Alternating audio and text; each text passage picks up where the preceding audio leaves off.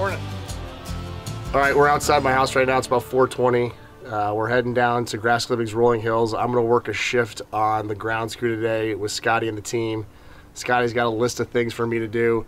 I don't know how much help I can be. I've never worked on the ground screw before, so there might be a lot of learning and a lot of teaching. But I'm dressed, at least dressed the part. So we're going to head down there right now. Maybe pick up some snacks on the way. I feel like it's the first day of school. Yeah, let's head down there. Can we beat Scotty down here? Got it.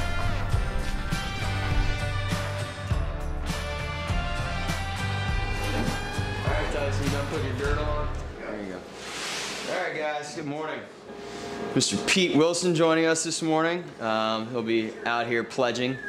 Coming to work, baby. Yeah, we're not sure what we're going to do with him yet. I think we got a couple ideas. Roll a putting green. Yeah.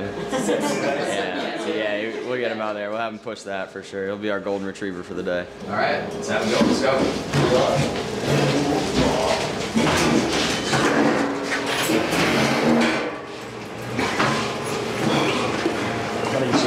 That looks sick. Yeah. Thanks, Coach. Oh man, Pete's gonna be running around a little bit of everything. We'll get him on some mowers, get him on some detail cleaning, just try to show him the golf course a little bit. We'll get him out on the putting green that we sprigged, so we gotta get that rolled. So you're basically gonna be pushing a sod roller for a little bit, getting that pressed down. Yeah man, just helping us do all the things that we need to get done. You know, having an extra set of hands is always helpful out here. What's your earplugs? What? What's your earplugs? Oh, yeah.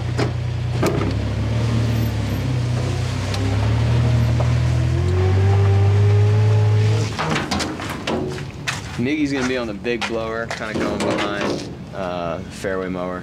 Okay. So you're gonna be focusing on the T-tops themselves and then approaches just off the front of the greens everywhere that he's kind of going. He'll kick up a little bit of clippings. If you catch the greens mower, you can kind of go behind him and just clean that surface behind him as well. And then when the greens mowers, when his buckets start to get full, he'll dump his clippings onto the cart path. Okay. So scoop shell, just scoop them up, throw them in the back of your cart, and then blow the area just to kind of scatter any of the clippings. Okay. And then the clippings that are around the green, I'm putting into a pile and putting it in here too? I mean, if it's already out in the grass, you should be able to just scatter it. Okay. And it'll be fine. It's just the stuff that's piled up, you'll just want to scoop up.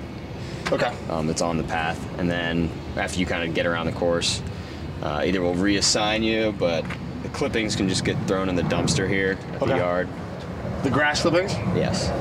Nice. Of course. The real question is if you know how to drive stick. That, I learned how to drive stick last time. You learned how to drive stick on one of my machines, great. No, I know how to drive stick. How do you start the cart? Oh wait. There we go, baby. We are back. We are back, baby. We are back.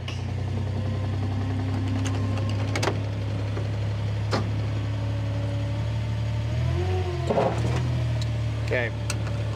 Must be European.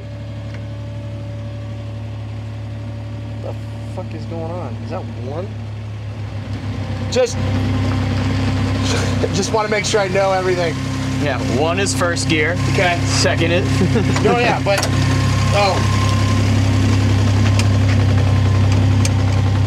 Did I give you quad 11? I'm in one right now, right? Should be. It's going back on me. Oh yeah, so this one, it's not great. City of Tempe's finest.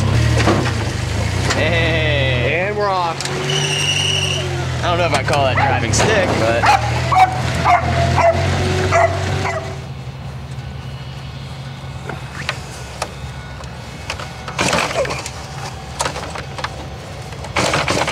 Gotta try. There we go. Oh. There you go, rip again.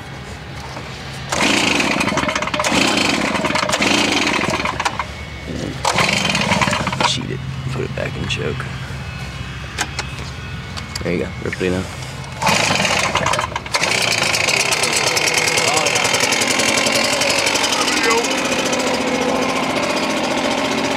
So I think the best way to do it is, you know, you have this area. So I would start in like a corner or an edge and just work your way across as a process, you know, so you kind of snake across the whole thing.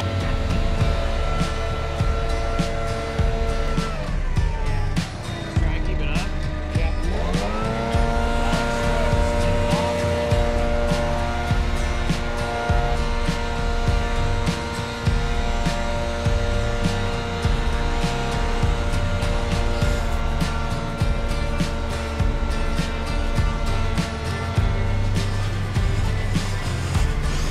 See if I can get this baby to work.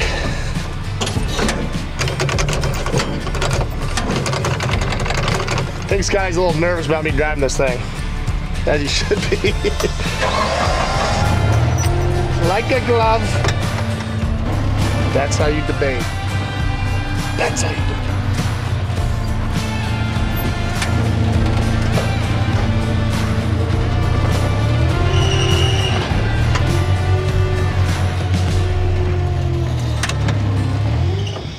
Keeper question: the grass clippings, do they get repurposed or like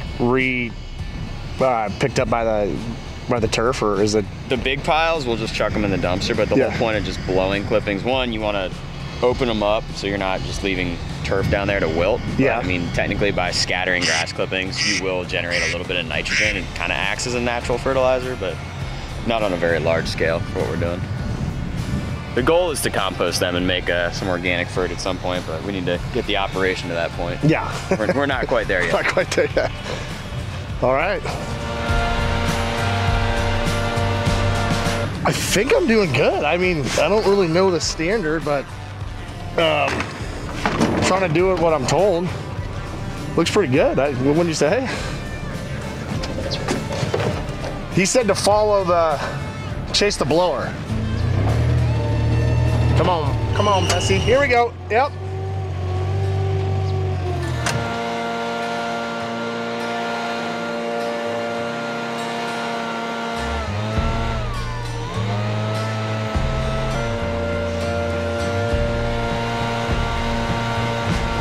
I feel really out of place. Honestly, I don't even know how to pour this gasoline in here, and but it's one thing at a time, you know. Hey, Scotty, quick question. How do we get the gasoline to come out of the...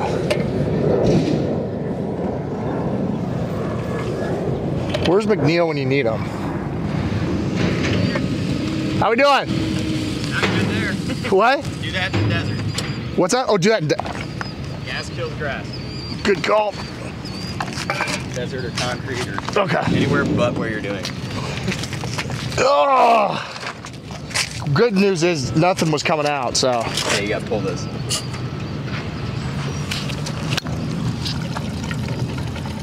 You gotta pull it. Yeah. It's hard to get gas out of it if you don't open it. Gotta get those grass clippings. Someone's gotta do it.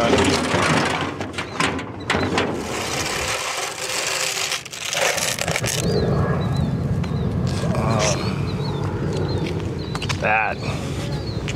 Fresh clippings in the morning.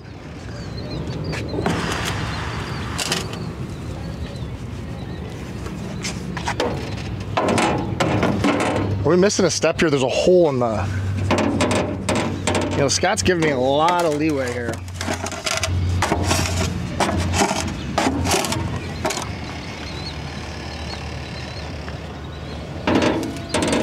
Oh, yeah. Not that I'm going very fast in this cart, but if you would imagine it would fly out. I guess we'll learn on the fly.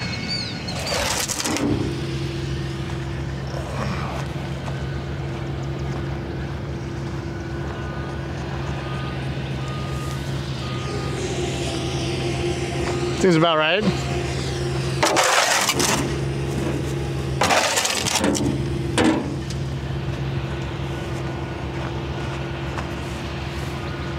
So like the whole point of this, as we're growing in sprigs, getting a roll on it combined with mowing, fertilizing, top dressing will help encourage the lateral growth, kind of spread out and get better coverage amongst the green. So basically we're just encouraging it to kind of grow out and spread.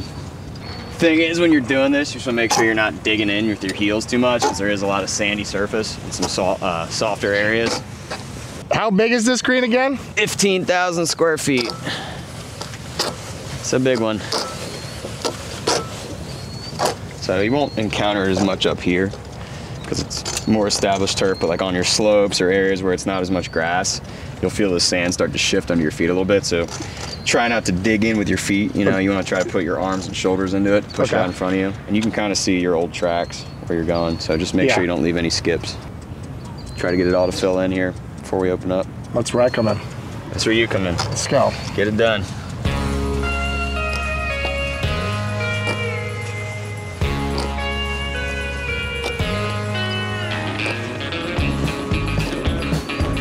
It's a delicate little process here. I got heavy feet. My wife always complains about it. Keeping the kids up. Woke them up this morning at 4. That was fun. Yeah, I feel like they're giving me the jobs no one wants to do.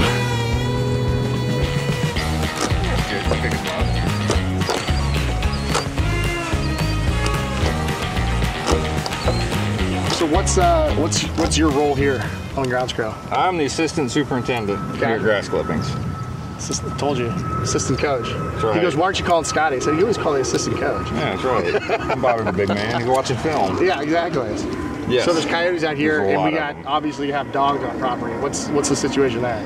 They're not friends. Yeah. Coyotes are a little bit of a menace. Okay. So they like to bark. Started out, he was intimidating enough, if you can believe that.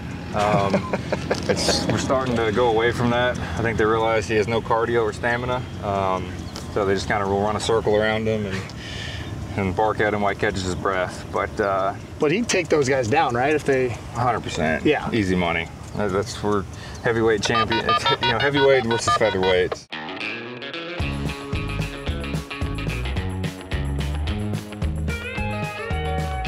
How in the world did they manicure golf courses back in the 1900s, late 1800s? Tom Morris, he didn't have a roller.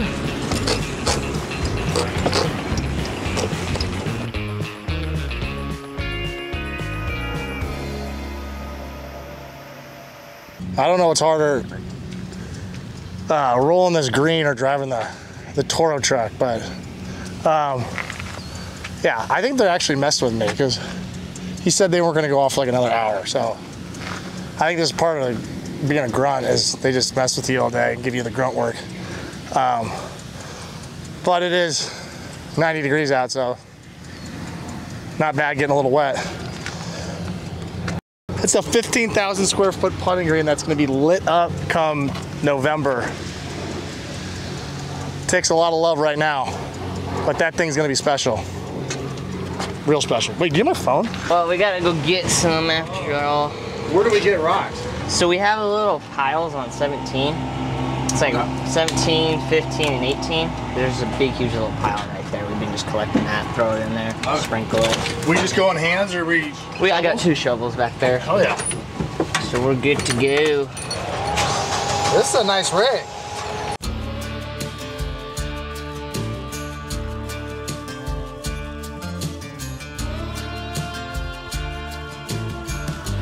So we're gonna take this rock right here. We're gonna go to 9. And there's drainage that we're having a little issue with. So we're gonna go right along the turf edge, put rocks through there, and hopefully it'll dam it up and help the drainage out by a lot. But yeah. But here's the fun part, is digging this stuff out. Let's do it. Oh yeah.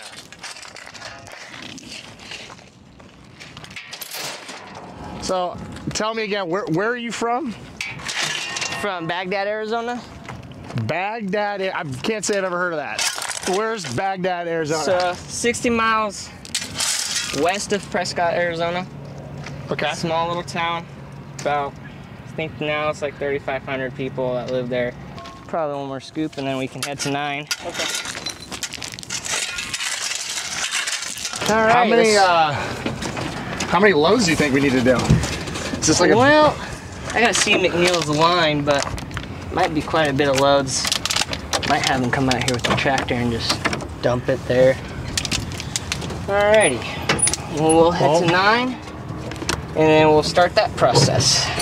On to the next one. Oh yeah.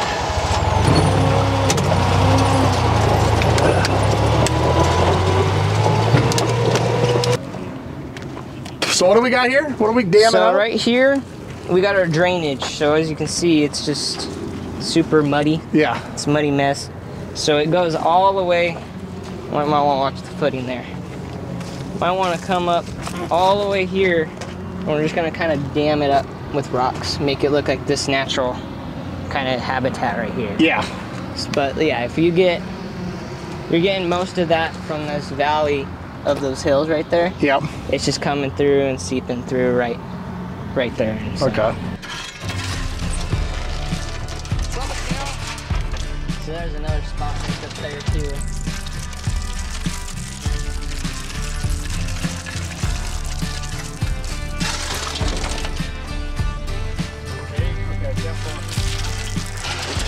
Well, Robert helped me out learning how to pick rocks and get my hands dirty. I think we solved the drainage issue. Yeah. And thanks to McNeil's expertise. But Robert from Baghdad. Oh yeah. Happy to have him on the crew. This guy's a keeper. Glad to be here. Where do I put in my application? I want to be on the staff. Trash can. Oh, dang. Got a comfy captain's chair too, it's the best part. Is like hydraulics on this thing? Yeah. This thing is legit. You started me out on the 111 Workman that... Oh yeah, the worst workman that we have. I literally thought I broke it. You left the lights on, by the way, when you parked it. What? You left the headlights on when you parked it. Oh my god. Slacking today. Rough That's for actually a strike 3, so... This is Trace. He's on the staff. Trace, what are we doing here? Obviously, we're cutting some grass, but I have no idea how to operate this spaceship. Yeah, so we're on the rough mower here today. It's just kind of like the final part of the full mow that we do out here. It's the first thing we do, obviously, you kind of start it up here with the key.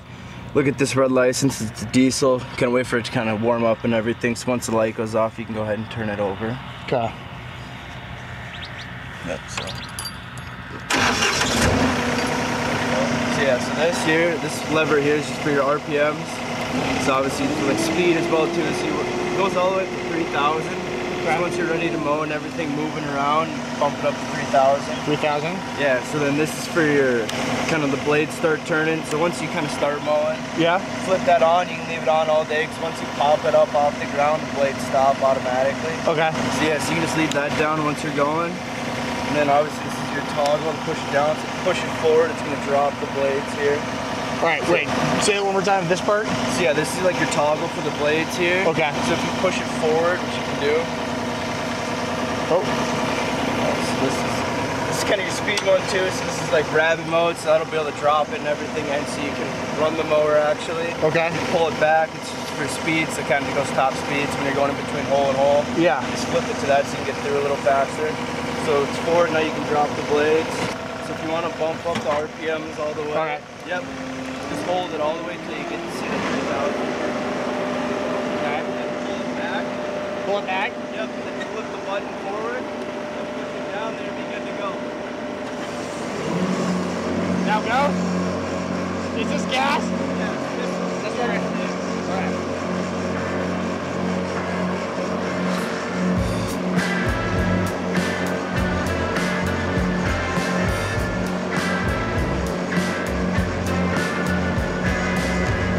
I had about like 8 more questions.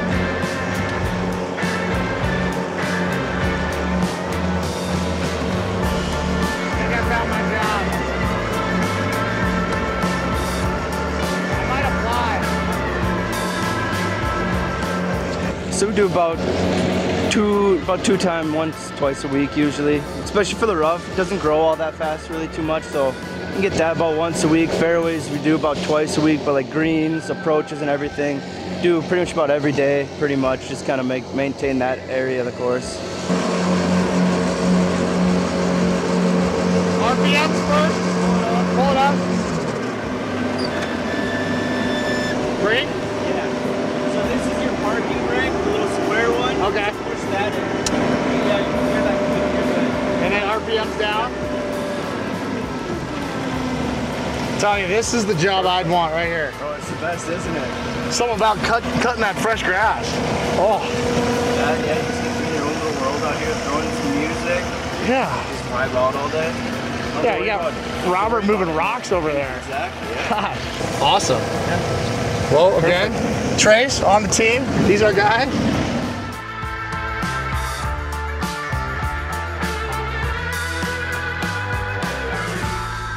All right, we're out here on number 7 green with Roberto.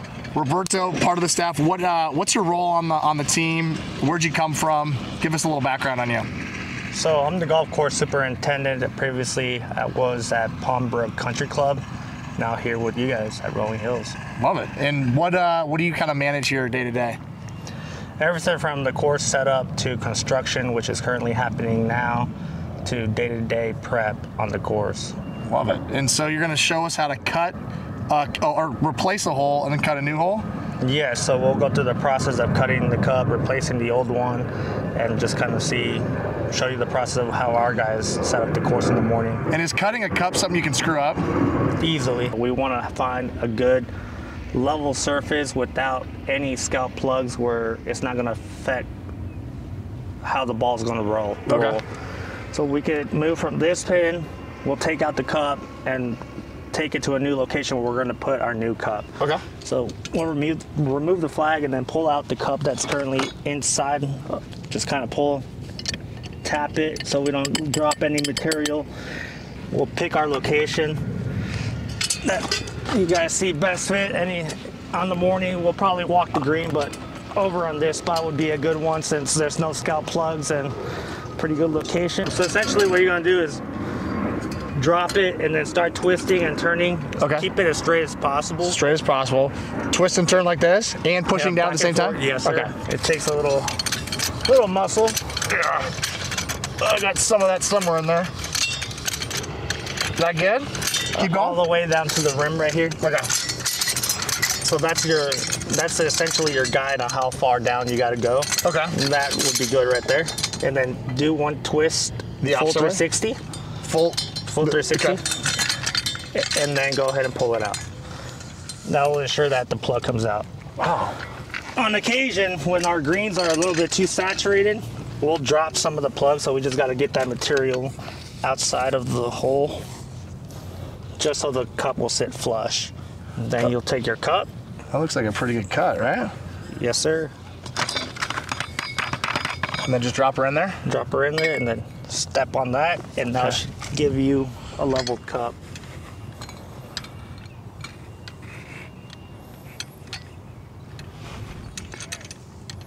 There it is. So then we'll take our plug that's currently inside of the cup cutter. Okay. And we'll bring it to our old plug. Okay, put your plug back in. Okay. And just give it a slight twist and turn like that. Just level all the material that's on the bottom. Okay. And then go ahead and pull on this. It should bring out the cup.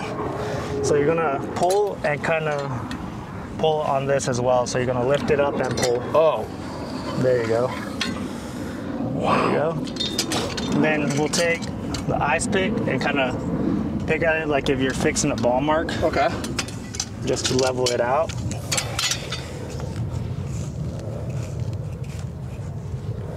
Add a little water just to hydrate it since we took a plug out. And then we'll roll it. Roll it with your foot. Give it a little pressure. Oh, yeah. You might want to do one more direction just to seam it up a little bit more. Oh, yeah. Just like that. All right. A little more water, too? Yep. And that's it. And then just put the flag back in the cup and that's a day? process. That's the day. Wow. Yes, sir. Just make sure we got to have the area around the cup pretty clean so wipe this off. We're good. That looks like it's standing up pretty straight. It's pretty straight to me. All right, well, that's another guy on our staff, Roberto. We're lucky to have him. Lucky to be here. Round out our crew. Now I know how to cut a cup. Yeah. Honestly, is that a decent cup? Yeah, it is. It's actually pretty good.